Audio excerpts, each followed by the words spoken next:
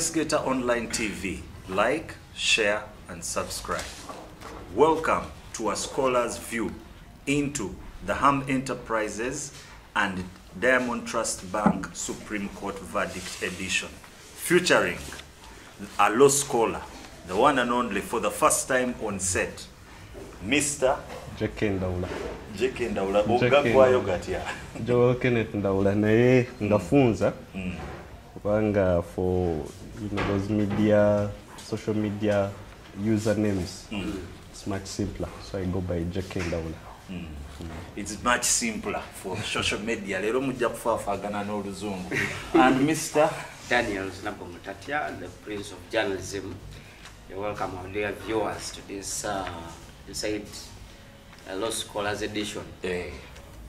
Thank you. Yours truly, Jacob David. Look at 24/7 like an AK-47. Olunaku lw'eggulu, Supreme Court ya Uganda mu musango ogwa Ham Enterprises ne Kigs International Limited nga bali ne Diamond Trust Bank Uganda ne Kenya. Yes, gwasaliddwa oba mu luzungu olw'abaskola lwe bagamba verdict. Era mweyo verdict ne kitegeezebwa mu tino eyo transaction oba engeri gye ba sente bwe bajja Ham oba Ham Enterprises ziri mu buki? Ziri mu butuufu. Yes, kakati Mwami Kenneth Ndawula, for the last couple of years tulabe Ham Enterprises bagenze mu kooti we basookera ddala the commercial court judge Henry Peter Adonyo ruled in the favor of Chigundu. Katugenza okulaba ate bwe yatuuse eri ebintu ne bikyuka. Mu ndowooza yo wenga omuntu asoma ebyamateeka ensalawo y'eggulo ya Supreme Court etegeeza ki? Ebetegeeza ebintu bingi kiba kijja kusinziira ku position yo mu bintu in the matter that it decided. Kuba kati ojja kubaayo omuntu wa business olwo n'omwana ankomu yakola ka video. The first time we were deciding n'agamba Ham-Dtb, the what? The ordinary person's perspective. Ky'abantu abamu tekijja bakolera njawulo. Now, ekola enjawulo most especially for banks. Kubanga banks zirina engeri gye zitransactingamu naddala ne bano abasajja ba naggagga abeewola ssente ennyingi ennyo. Okay? So eno decision eyingirawo okuleetawo some kind of stability. Nti kati tukimanyi nti omuntu aba ayagala kukola certain transaction of this nature aba agenda gikola under this category. Naye kiba kizibu nnyo okugamba nti okutegeera ensalawo yaayo nga tonnasooka kutegeera lwaki basooka ne basalawo nga basalawo mu 2-2. Kati ensalawo y'omulamuzi Adonyo mu 2-2 yasinziira ku mateeka. Kuba amateeka abiri oba ge tuyita statutes mu lulimi lwaffe tugayita statutes.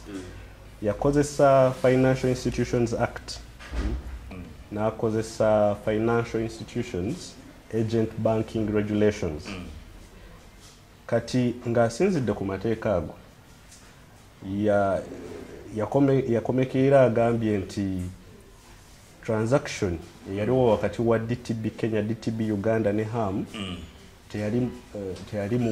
yali mu bumenyi bw'amateeka. Wakitegeera. Naye kati bwe yazze mu of course yaliko mu Court of Appeal nga tonatuuka mu kooti ensukkulumu. Bw'otuuka mu kooti ensukkulumu Saabalamuzi n'agamba nti amateeka agabiri mu luzungu olwangu tugamba those laws do not apply to the transaction. Nti that is actually difference weyingirirawo. So lwaki omulamuzi eyasooka agamba nti tukozesa FIA tumanyo be briefing about Financial Institutions Act ne Agent Banking Regulations ate court ensukulumu n'ebikyusa kati awo ogendera mu bintu bino ebya Chewali extrajudicial considerations maybe.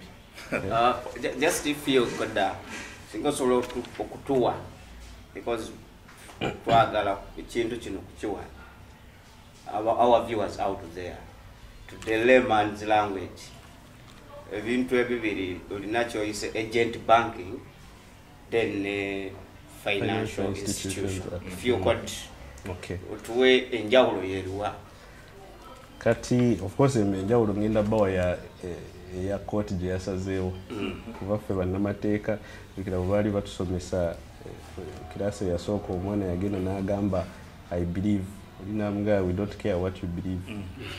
What law are you basing on? Or since the authority chick.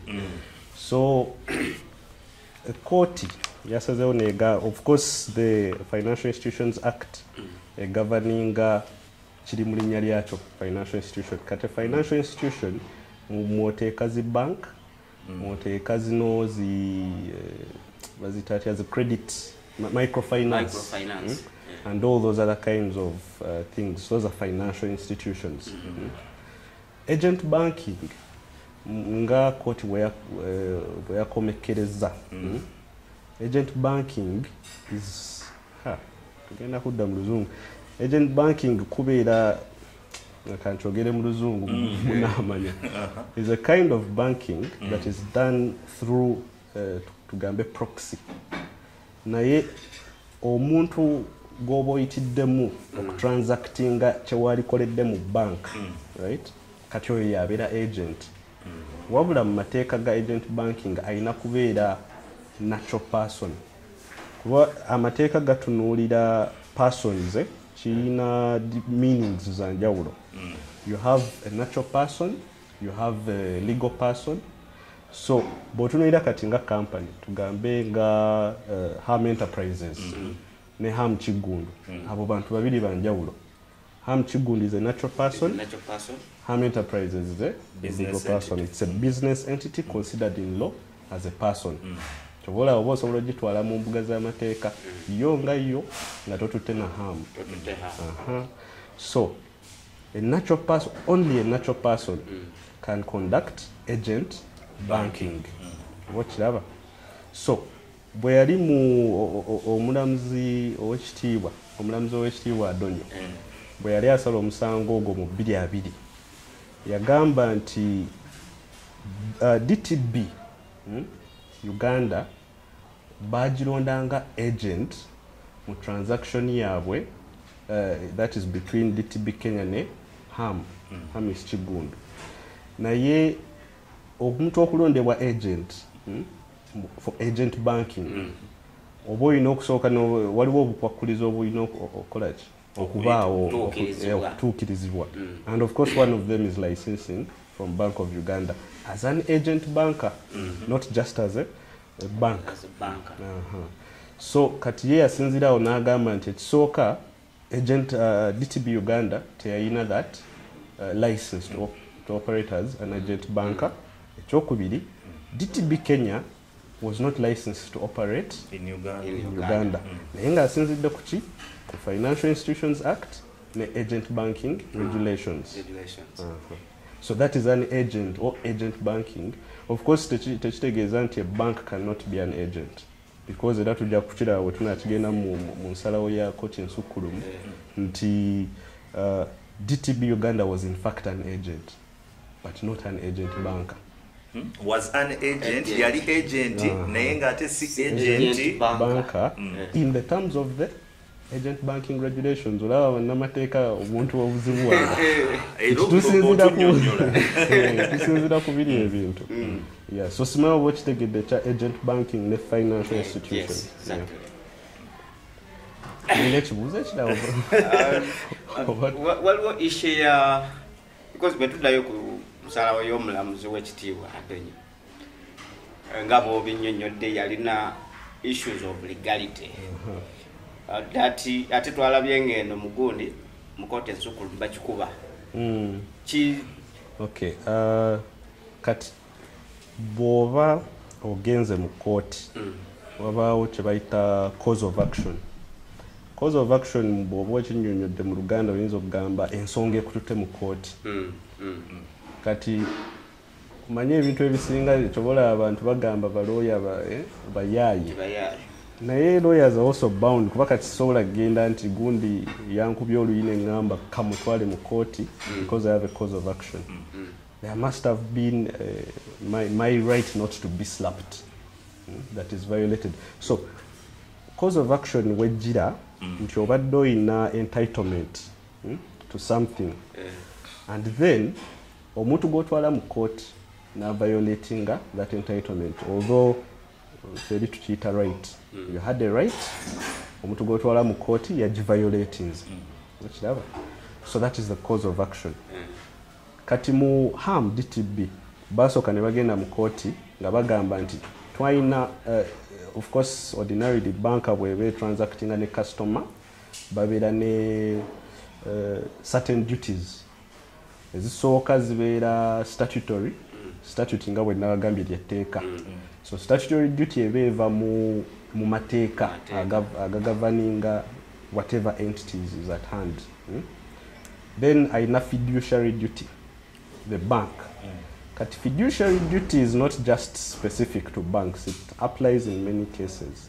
Naye wano wejjiramu nti wetera okujjira nti gwe ng'omuntu muli abantu babiri tugambe nze ne mukulu Jjako wano AK47 nti tuyina entegeeragana tugambe nti munnamawulire oba nti ndi looya we azze wange alina maybe kyayagala okumutegeeza.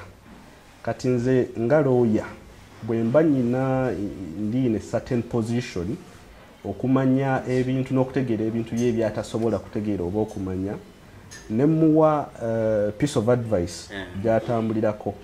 I had a duty in that sort of arrangement okumugamba ekintu ekituufu era if I have a conflict of interest naye mba nyina ogimugamba ga nyina okubeera ow'amazima so to speak. Kyekyo kyoyise fiduciary duty. Naye mu lufuutifuuti manye kale mu lwaffe kyekyo kaba kaweddemu kiringa okumuwa plan nti otambula bwoti ojja kutuuka. Naye kati ekireeta nti that duty ekigireeta nti oyina amagezi oba okutegeera ye kwatayina oba kitegeera. So in a way ali mu mikono gyo bw'agendera ku ekyo ekintu n'agwa mu buzibu ye abadde tajja kumanya nti ajja kukola kikugwa mu buzibu naye nga ggwe wabadde olina okuba nga okimanyi.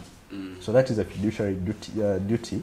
Kati within a bank and a customer nti customer ne bank eyina amagezi customer gayinza obutaba nago.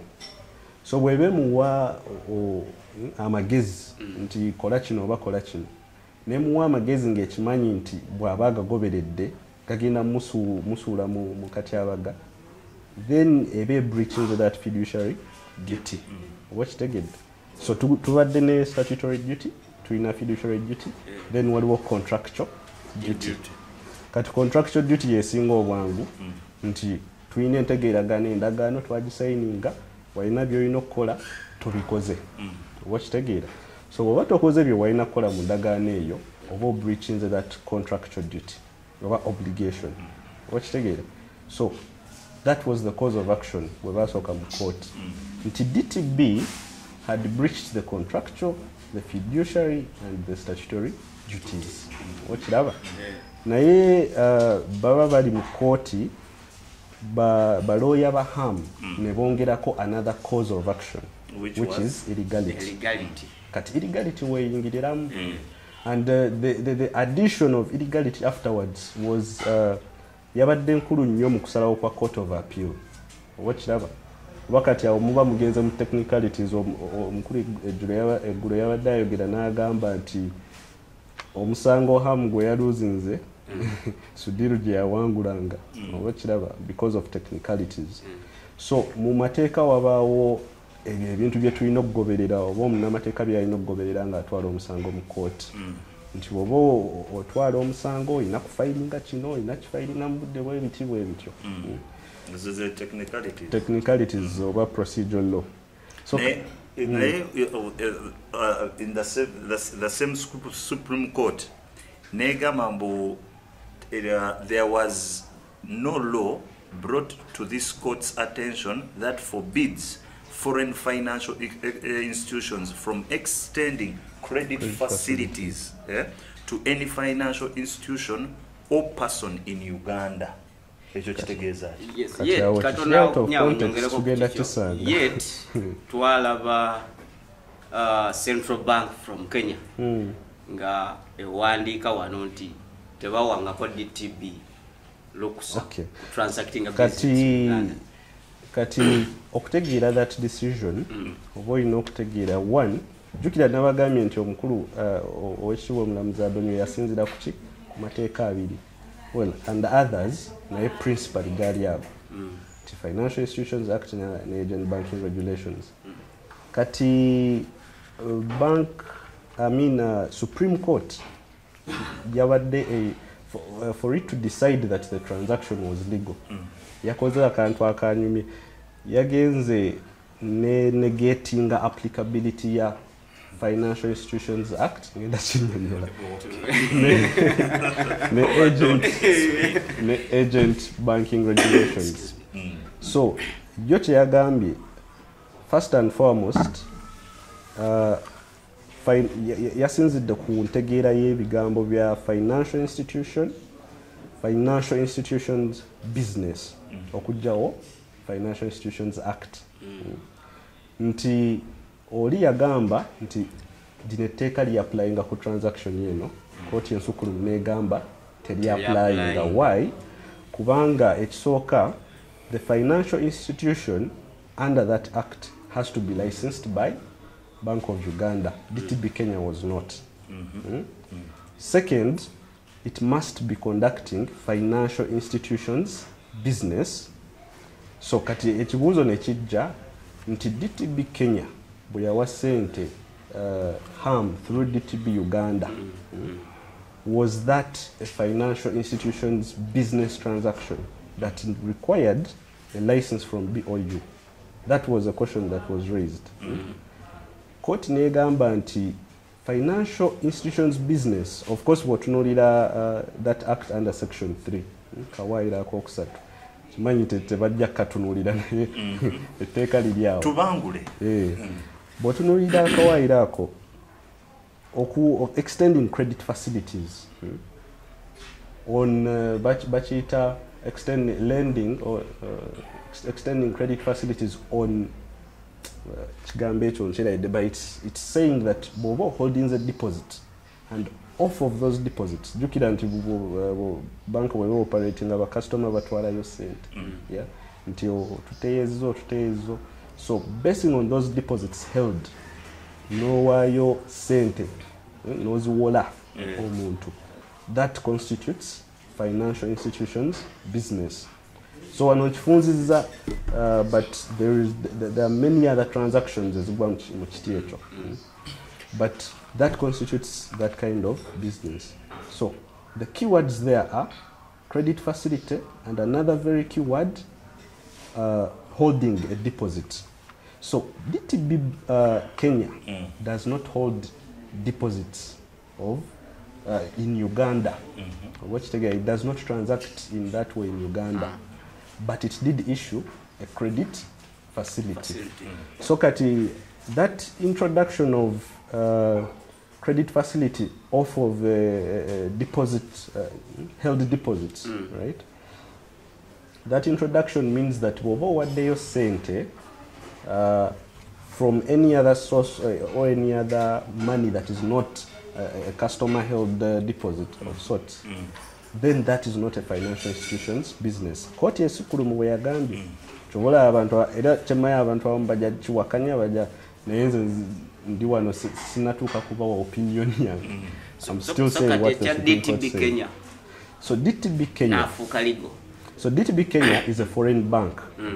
For a foreign bank to conduct financial institutions business, in Uganda, it would... But of course, Jukidant financial institutions business requires that element, taking deposits. So we have a foreign bank to conduct financial institutions business. We have a foreign bank to do what every commercial bank does in its ordinary operation of business. Watch it again. So Ndawula Kenya was not transacting, was not doing the financial institutions business, is to say that when it issued that credit, it did not take the money off of held deposits. Whatever. Because it wasn't already, so it put that transaction in a different category. So when you remove the element of financial institutions business, right, you've removed the applicability of the Financial Institutions Act to that particular transaction, because the transaction was only on extending a credit facility and of course okuchima sente zo ntikati sente zange zikubanja zinzirize. So that is also financial institutions business, right? So okuba nti yabadde tekola financial institutions business, that means that when it extended the credit facility, it was a different kind of business arrangement, which the Supreme Court called the syndicate loan arrangement. Of course, you can argue whether it was correct for the Supreme Court to say it's a syndicate loan facility. Kati wajira kwa your phrase jasomye, a government, I don't know of any law that prohibits that kind of transaction. He's not talking about the financial institutions business, he's talking about the syndicate loan facility. So kati oba webuuza, what is a syndicate loan facility? Kati I think singa kubeera mu nsi ezikulakulanye. Bw'otunuulira kati ensinga eziri mu Europe, Bulaya, oba mu America. Era ojja kutandikira akagambo syndicated oba syndicate. Kategeeza ki? Kati muyinza okannyonnyola ordinarily. Nze ndowooza bwe mbogezaako syndicate nti nze nkwataganye nejjako tubeere ngono tumukolako accordingly. Ntera kiraba like in a layman's language. Tubeere nga tuzannya mu matatu gaffe. Syndicating naawe kwatagana olwo tumukube ngwana ava mu game. Syndicate zo taata. Kati enjawulo eriwo nti tewabaawo kulisa bunanfuusi kale kankiyitewo ekyo. It's a clear understanding. Kati kati in a syndicated loan agreement oyinza osanga business nga weetaaga akawumbi ka $1 as a loan facility nga zo weetaaga, naye nga amazima Katonda teri bank egenda kuwa akawumbi ka $1. One, eyinza okuba teweza capital kuwa sente ezo. Ekyokubiri, the risk is too high okuwa one lender that kind of money. Wakitegeera. So what they do, osobola okugenda ewa mu bank n'obagamba neetaaga akawumbi ka $1.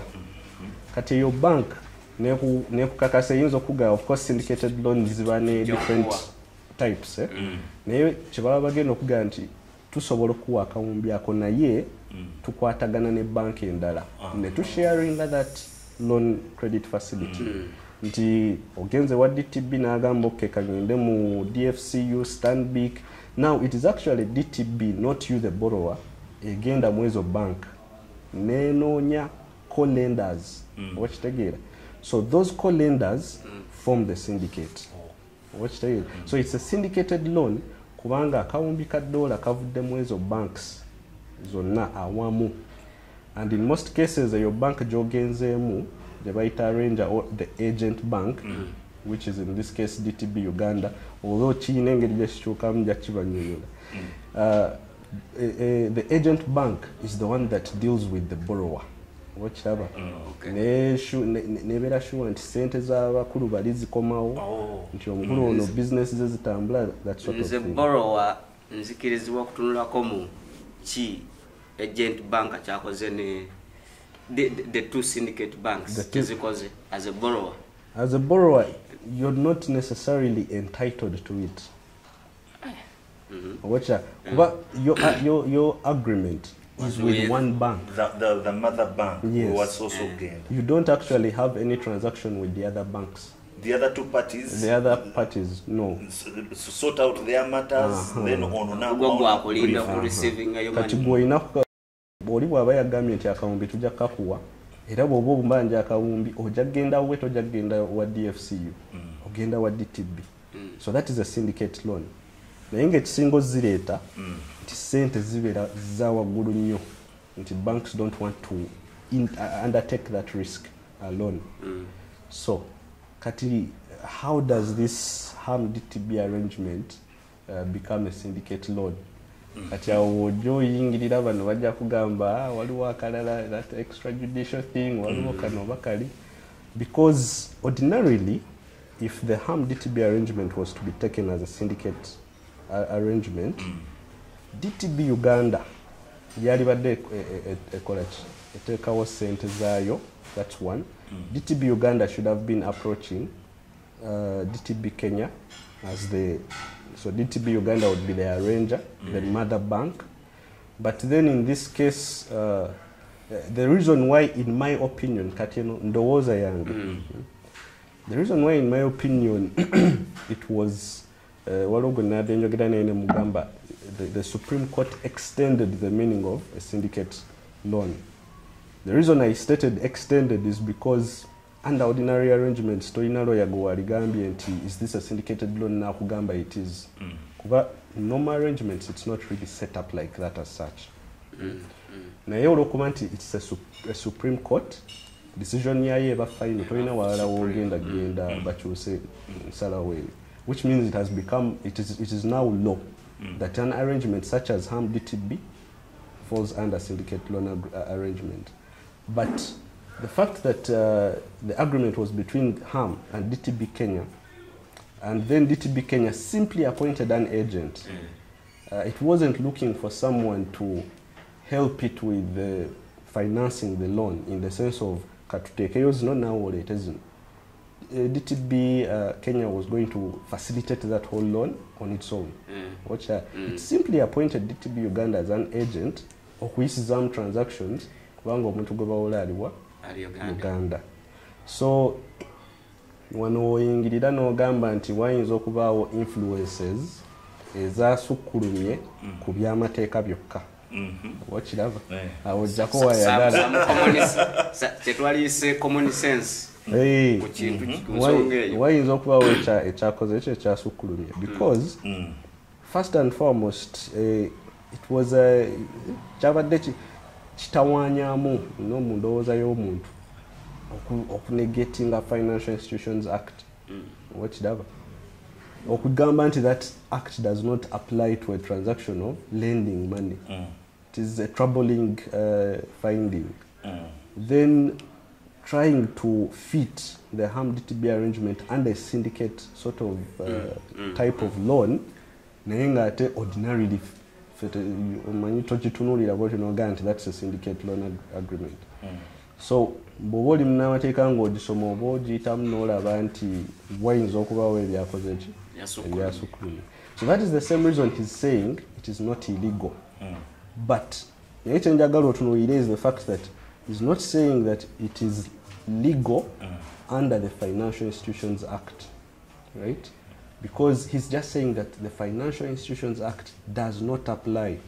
Eriteeka terikolawo wano kyagambye.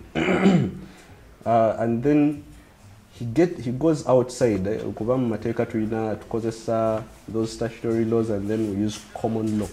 But in commercial or business cases, they use commercial practices.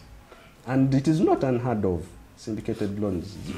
And you actually don't need the license, okay, to conduct that thing. That syndicate. As long as omuntu akuwa sente, DTB Uganda, yeah, I know authority operating in that capacity.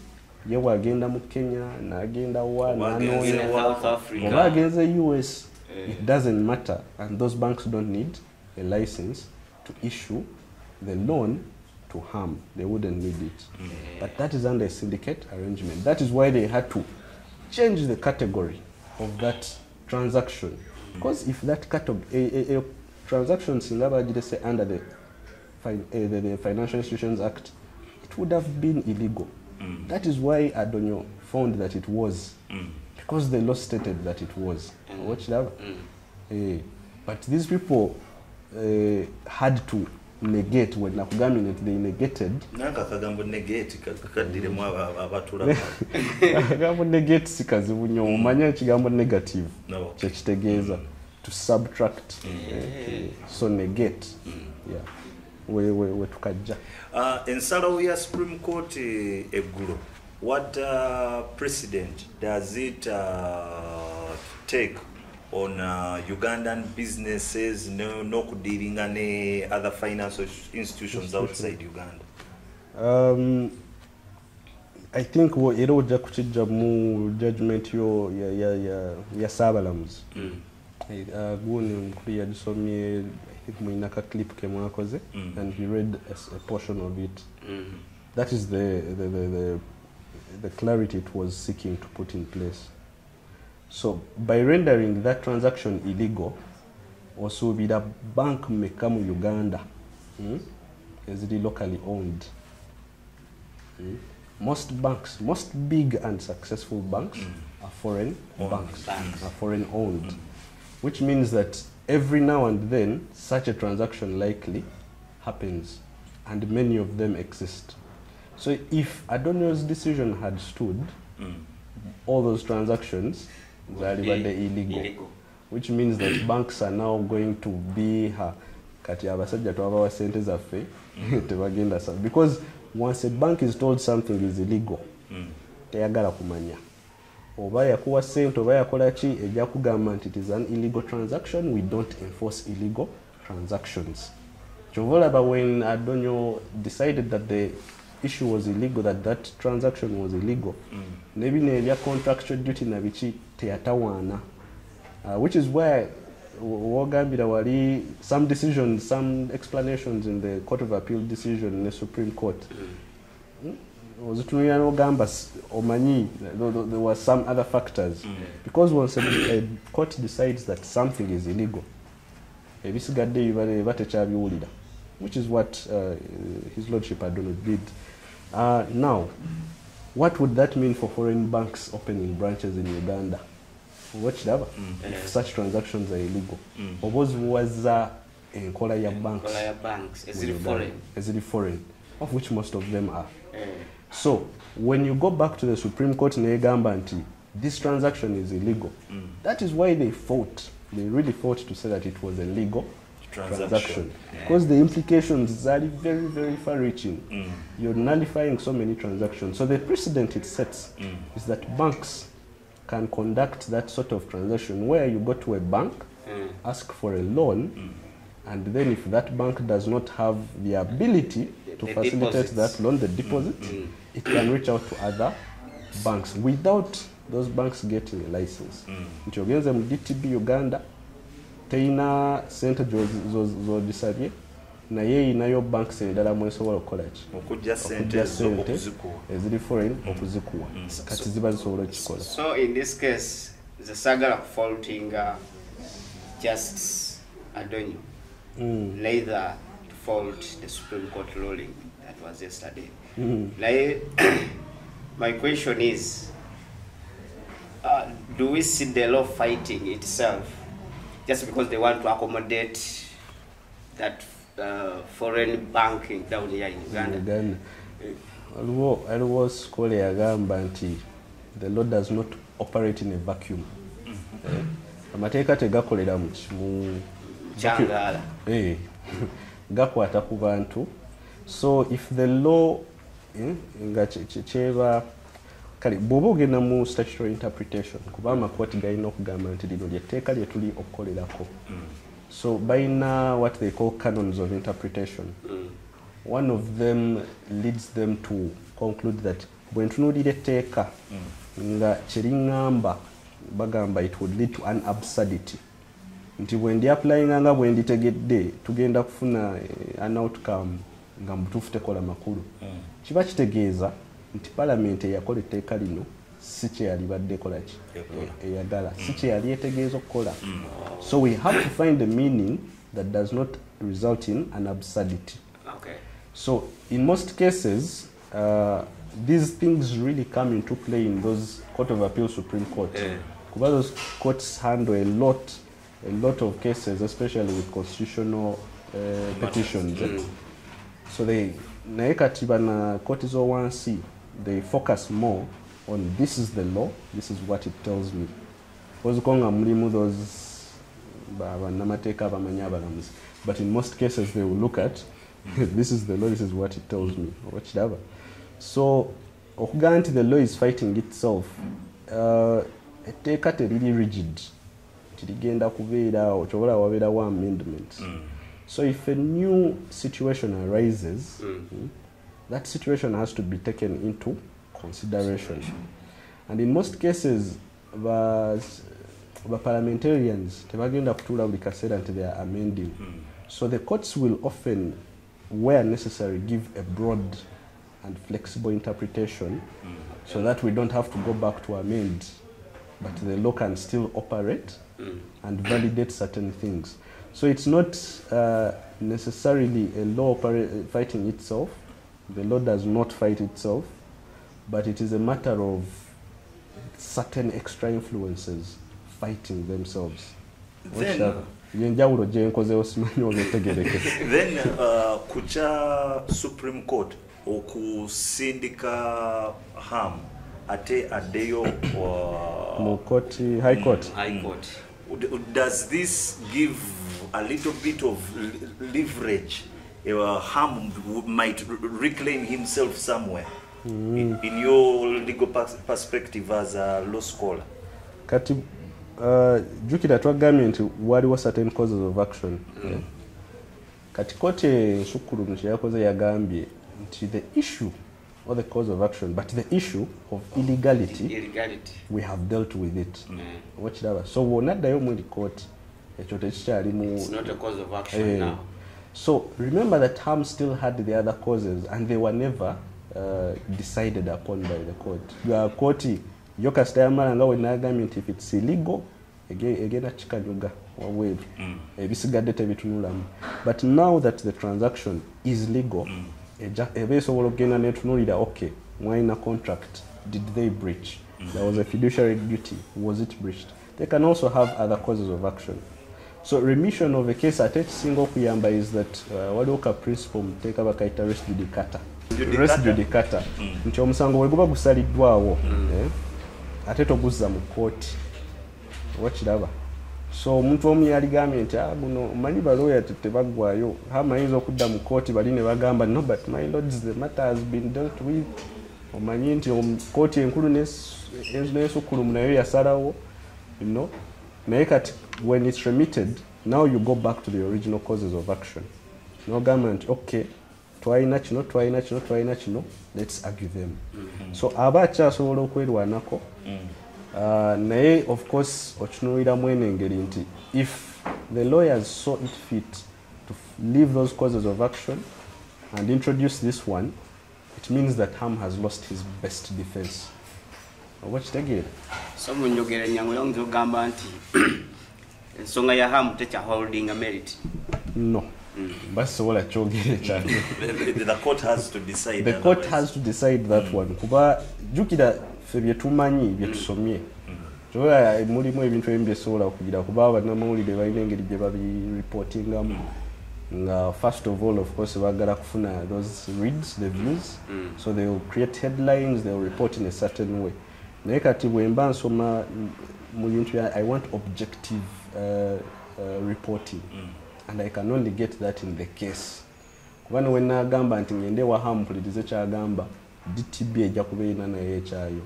Naye kooti bw'etuula n'egamba nti kino tukiwulidde, I can take that as objective. So kati sisobola gamba nti it is without merit kuba ziri ensonga endala tetunaziwulira, tetumanyi kizirimu. Naye kye ngamba nti baloya ye bazitunulamu ne bagamba naye tuyina this other issue gye tusobola okuwangulirako. Tekitegeeza nti ziri zaali nafu nnyo. It just meant that they saw an easy way and they decided to take that. So they might have to go back and take the hard way. But however, his chances are They probably reduced. minimal. Not minimal. They have Just reduced. reduced. So, you got the take your fake Ham-Dtb Diamond Trust Bank. Ken, where osomera wa mateka gano? Amateeka nkozi y'abakatuliki. Tulina natenga 2019 2023 mu mwezi gwa May kola ebigezo ebyasembyeyo. So kati of course tuba tulinze those formalities ezisigalidde. Mbanzira ku LDC, my LDC then I go into practice. So jenga somera kati it is kuba nagamaze kati nzira ku, so I'm in between. Namaze wali nzira wali waddako. So naye nga mbadde nga somera nkozi. Oh, yes, oyabadde Ken Ndawula or Kenneth Ndawula, law scholar at what day his personal view and some legal aspect or into the matter at hand about the Ham and Diamond Trust Bank. Until next time, bye bye.